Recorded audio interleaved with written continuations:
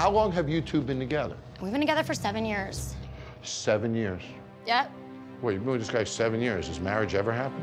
Doesn't want to because of the bar. It's always bar.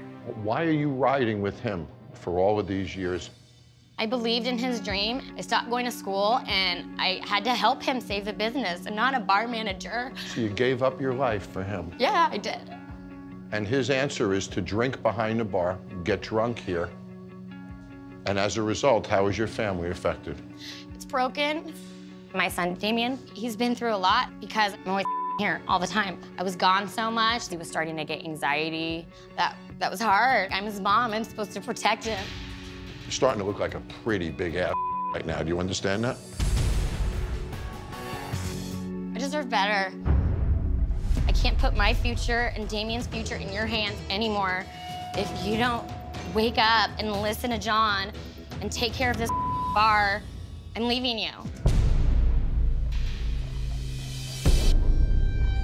Okay, baby, I'm sorry. There's not even like any kind of passion or anything in his voice at all. I'm sorry, guys. Is that all you have to say? No. Like, I'm gonna leave. I'm gonna leave. I can't do this anymore.